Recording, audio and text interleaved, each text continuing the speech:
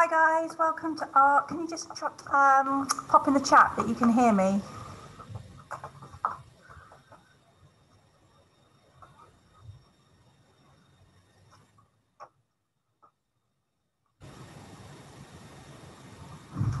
Brilliant, thanks Emma. Okay, and Emma, you're going to be my go-to. Can you see my screen?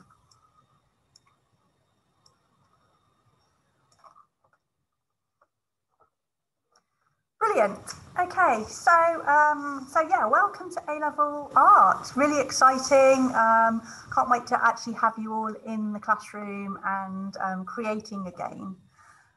As I go through, pop any questions you've got in the chat. I'm going to give you a really brief outline of what A-Level Art is. I'm not actually going to show you any examples because I think it's better actually to see the work firsthand.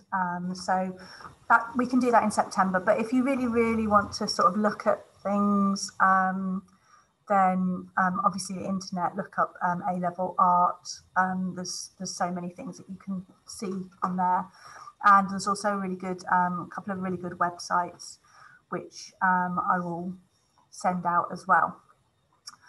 Okay, so your A-Level is in fine art. So the fine art bit is sometimes a bit confusing because I think a lot of people think of fine art as being kind of really detailed, Renaissance sort of style portraiture or landscape.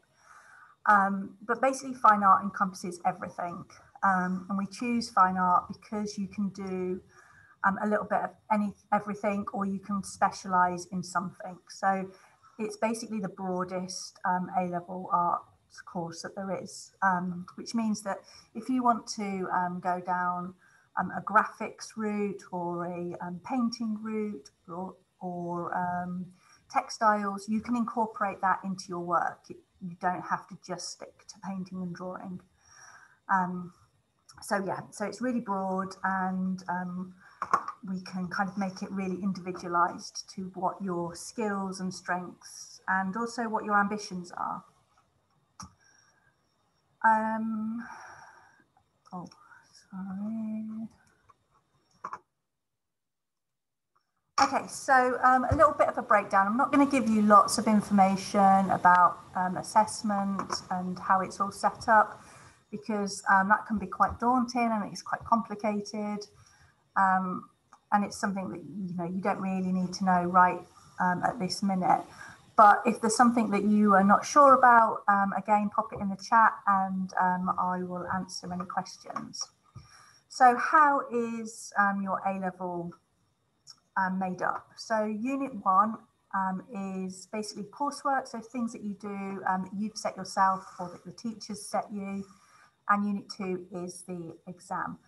So it's very much set up like the traditional GCSE. Now I know you guys have had a bit of a strange kind of GCSE time because you didn't really get to do your exam project. But if you had, it would be the same as this. So you'll get that, hopefully you'll get that experience. So Unit 1 will start from September. Well, from now really, because we're going to set you some work over the summer. But from September. So that is your coursework, and that will make up 60% of your final A-Level grade. And that is started this year and carries on until December of year 13. So just over a year that you'll be working on that area, because that's the sort of majority of your marks. Then you have Unit 2, which is an exam, and that's 40% of your final grade. So those two things make up your total A-Level grade. The exam is practical. You will get a set of themes from the exam board. You'll choose which one stands out to you, which one you think you'll get the most enjoyment out of, which one will show your skills off. And then you work on preparation work from January, February time up until April, May time, and then you have your exam. Now your exam is 15 hours at A-Level, which sounds like a huge amount, I know, So it's over 3 days, but by the time you've got to that point, you'll be ready to produce a really amazing final outcome, which will take that time. So yeah, don't be put off by that. Look forward to it. Assessment, so you're assessed on the same assessment objectives as you were at GCSE, but they are in a little bit more depth. You'll move at a bit of a pacier rate, and there'll be a higher expectation of what you produce, how you show your understanding, and the quality of your work, because you'll have a lot more lessons as well. So you will have 8 lessons a fortnight. Plus you will have independent study time, where we would expect you to come up to art and use that time to kind of be working either in your sketchbook or on preparation sheets or on a final outcome. So just as a little reminder, the 4 assessment objectives are your artist research, but we also bring in like context and social environments to that. So it doesn't always have to be like artists and designers. It could be kind of things that are happening in the world, cultural ideas, anything like that. AO2 is your experimentation, so trying out lots of different materials and techniques and developing ideas. AO3 is your recording, so your drawings, your photography. And AO4 is your final pieces. So note the S, so the plural. So it's not just one final outcome, you'll be producing final outcomes as we go through, and you'll notice kind of, as I said, a much more pacier rate. So there'll be, you'll be covering those assessment objectives and then coming up with a final outcome and then developing onto that and creating another final outcome. So all the time you're experimenting and like really pushing yourself to try out new things. Any questions so far?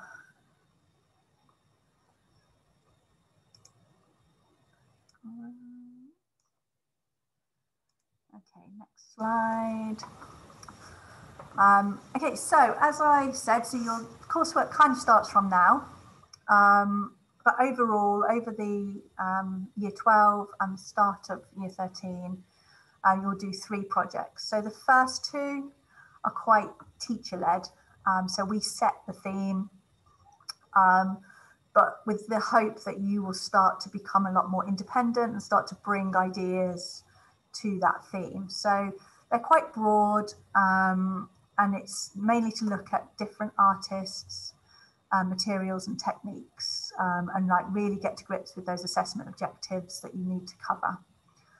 So the first one that we start off with is a sense of place, and this is kind of quite an architectural landscape type of project. So we look at lots of different artists. We're hoping that we can go on like a little day trip to Oxford, but we will see whether that's possible. That'll be quite early on, September, October, so we can collect photographs to work from and do some sketching. So yeah, so that's kind of looking at buildings, but in a kind of quite unusual way. So not all kind of architectural perspective drawings. Some of them are very textural, looking at different ways of working, different material, different backgrounds, what you can work on. And then the second one is the human condition. So this gives you a little bit of a chance to start to develop in an area that you want to. So we look at kind of bones and structure, kind of emotion, mental health, but also kind of portraiture. So anything that makes a human, basically. And that's when you can start to bring in a little bit more independence and ideas. So that will take us up to sort of February, March, and then you will start the personal investigation. So this is a really important part because this is your main assessment area, and this is the project that you set yourself. So it literally can be anything that you have a passion for, that you're interested in. it could be a starting point, could be like an artist that you really love the work of. It could be a theme, or it could be kind of an idea. And as I said before, you can take it in any direction. So if you decide that you really want to go into maybe graphic design at university, then you might want to kind of put your personal investigation so that you're including some of that so that you can start building a portfolio. It might be that you just are really enjoying doing some oil painting, so you want to look at a material or a technique. But we'll give you loads of support and help and guide you into which areas we think that you would be best doing. Yeah,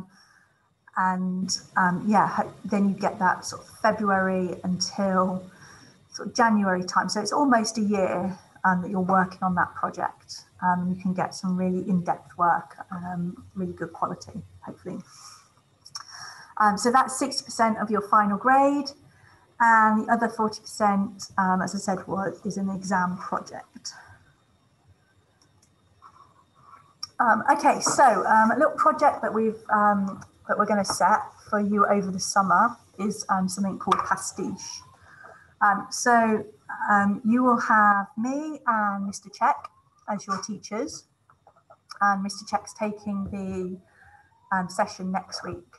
So I'm going to introduce an idea that I want you to go away and think about, and then you're going to present that or send a slide of your ideas to Mr. Check, who's going to present them next week, and then going to work over the summer on just presenting an idea, and it can be in any material, but I'll come to that in a bit. Okay, so does anyone know what pastiche means? It's kind of a little clue there in the brackets. Should have taken that off.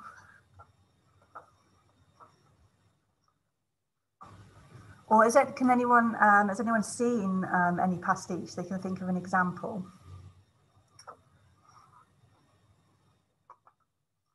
I'm guessing silent chat means no. So I'm going to plow on. Okay, so literally pastiche means an artistic, dramatic, literary or musical piece openly imitating the previous works of other artists, often with satirical intent. So how does that transfer into art? Okay, so here we've got a piece by Banksy. Now in the chat, I'm sure some of you can think of or recognise what piece of work he has used to create his own piece. Can you just pop it in the chat?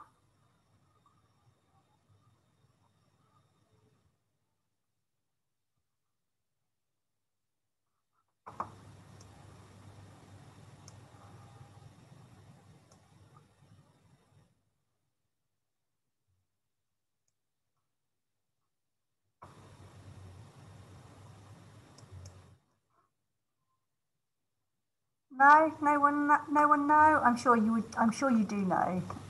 Maybe you're just being shy. Yes, Emma, thank you. So Van Gogh's Sunflowers. So a really famous Van Gogh painting, which Banksy has kind of created a modern day version of. So he alters images that are well known and recognizable.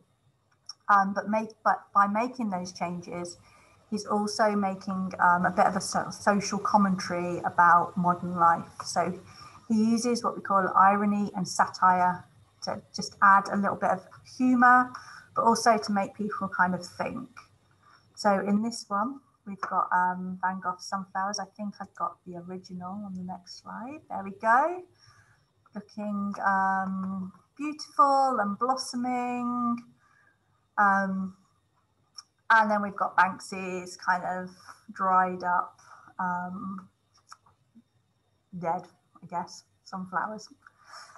So, but it's in the detail as well. So I don't know if you can see on the slide here on the vase, Van Gogh has signed it with Vincent going around, and like the background and the way everything is presented.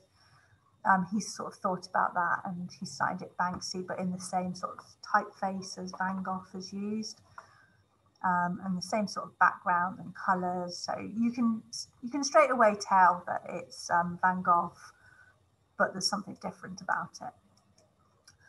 Okay, the Mona Lisa, one of arguably the most famous paintings of all time, so by Leonardo da Vinci. So painted in 1503 or around that time. Lots and lots of kind of pastiche art have been done on this piece. So here we have Banksy's. So he's taken the famous kind of smile of, or what's called the enigmatic face of the Mona Lisa, and created a stencil, which is his obviously trademark technique, and then signed it around, but then also kind of put her in quite a conflict position. I'm presuming she's carrying kind of some sort of weapon. So kind of changed it to make a statement about what was happening at the time in this place. We've got a lovely French landscape, waterscape by Monet, called the Water Lily Pond, which he painted in 1899. And then can we guess what could Banksy do to this piece of work to make it more modern, give it a little bit of humour? Yes, let's put some shopping trolleys and traffic cones in the water. So kind of quite a depressing scene, quite a depressing kind of state, but also kind of quite humorous. And the skill also shows the skill of the painting and how that's kind of transferred across. So you're still looking at the Monet, but in a slightly different way. Okay, so they're kind of all artists. This is Tom Hunter. He's a photographer and is also known for his pastiche work. So the original painting on the left is by an artist called Vermeer, and it's called Girl Reading a Letter at an Open Window. So I like these titles that fully explain what is going on in that painting. And he's taken a photo, but then recreated it using photography. This was from a series of photos that he took, just making a little bit of social commentary on things that were happening to his community at the time. So he lived on the street in Hackney in London, and himself and the residents were fighting eviction as squatters.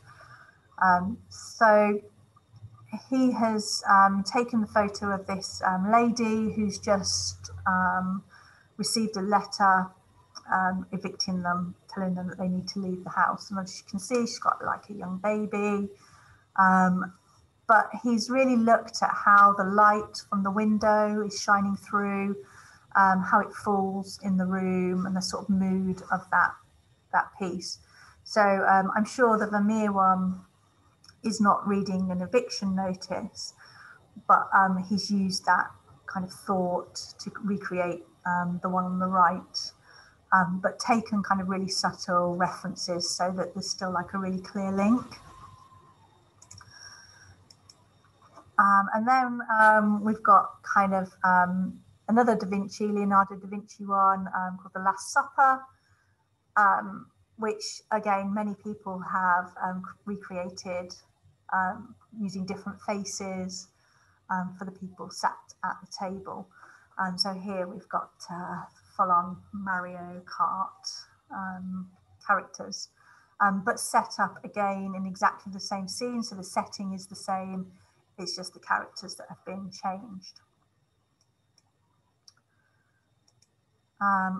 Oh yeah, so there's Mona Lisa again, and then here's some just examples that are just on the internet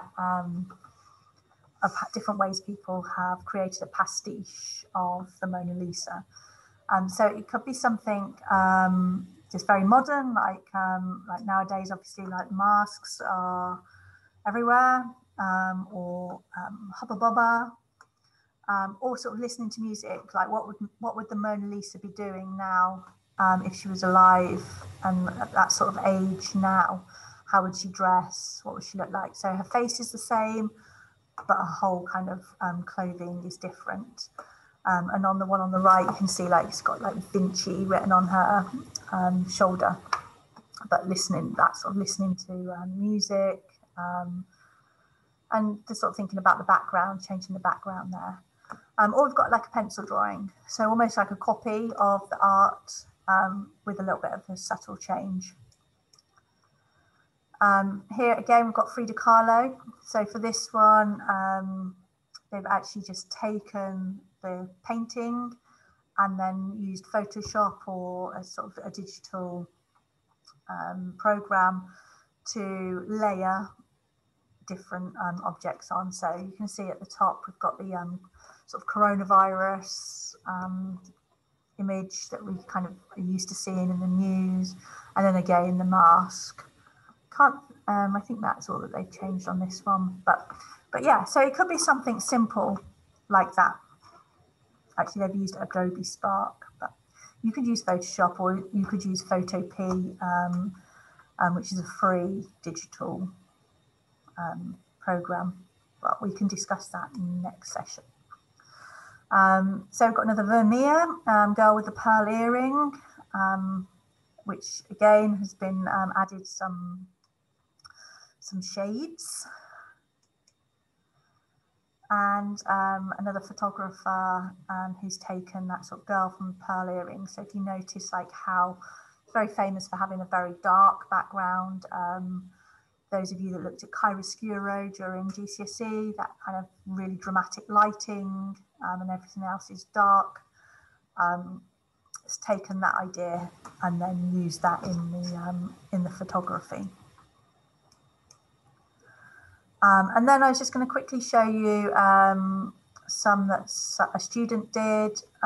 So she looked at Paul Cézanne, who's very famous for doing these still life sort of table pieces. And she decided that she was going to do a pastiche of Cézanne, but from different areas of life. So this was her take on a sort of a traditional Cézanne. So he always has lots of fruit. There's usually a bottle of wine in there. It's kind of very Parisian, French, sort of nice colours, like complementary colours, I should say. And then, so that was her take on a traditional Cézanne. So then she thought, let's do a student life Cézanne. So same setup, but using different objects, and photograph that from sort of different viewpoints. We've got country life Cézanne. So again, different objects, but to do with sort of life in the country as she would see it. And ready-made Cézanne, so taking all the sort of ready-made meals, tins, a few frozen chips thrown in there, and recreating that. A bit of a close-up. And then rich Cézanne style, so again, tablecloth sort of folded, plain background, and then nice bottle of champagne. Okay, so what are you going to do? So for your next session, which is next week, the 8th of July, we would like you to research a famous work of art visually and analytically. So have a look through, have a sort of Google of artworks. You could look at the National Portrait Gallery, you could look at the V&A Museum. So maybe try and get a picture, a painting that's in a museum. I put famous in just because it doesn't have to be like really instantly recognizable, but it does need to be from an artist, an established artist from the past. We would like you to create a PowerPoint slide of your image, and you can just, if you just put kind of what you, when I say analytically, I just mean like if you could say what you're going to analyze from that piece. So when we were looking at the Cézanne piece, she analysed like how the table was set up and how there was a plain background, and did that visually. You can do that visually, or you can make notes. Some of the others, so like the Mona Lisa ones, they were analysed by what the face looked like. So you don't need to do like a whole written analysis. And then what we'd like you to do is to think about how you could then modernise it. And if you kind of just make notes of that on the slide, that would be great. And send it to myself, which is B. Coleman, or Mr. Check. The email addresses are there. So Sasha, do we have to talk about it, or do we put info on the slide? Up to you. Might be best to just put the info on the slide. I mean, if you can turn on your mics, that would be great, because it's so much easier when you're actually talking to somebody and having a conversation about it. But if you don't feel comfortable doing that, then just put all the info on the slide and we can just sort of show them as we go through. So we're not expecting you to actually recreate the artwork, just find an image and have an idea of what you could do. And then over the summer, you're going to like recreate it. And that can be entirely whatever material you want to. So you could take a photograph, you could do a pencil drawing, you could do a photoshopped online image, up to you. But we can discuss that at the next session. So what we'd really like you to do is share which old master you've decided to use. Tell us a little bit about the piece of work, either on the slide or verbally, and how you are going to update it. So you don't actually have to update it yet, just have an idea of what you might do. And then for September, you'll create your own modern version of the famous work of art. You can use any media and technique. It can be any size, and we'd like you to have a little bit of fun doing it. So any other questions about the task, about the course, anything at all that you want to know? You'll have our email addresses as well. So if anything does come up between now and then, or even over the summer, just drop us an email and we can help you out. So I'm going to stop sharing there. So any other questions?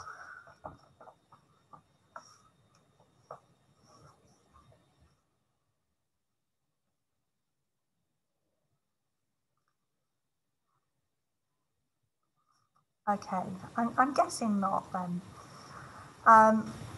So yeah, as I said, if anything comes up, then yeah, drop us an email. Otherwise, I'm going to end this call and look forward to seeing what you decide, what you come up with, what ideas you come up with for the next session. Okay, I'll stay on for a little bit. So if you're holding back, then stay on. Otherwise, I'll say bye and see you next week or in September.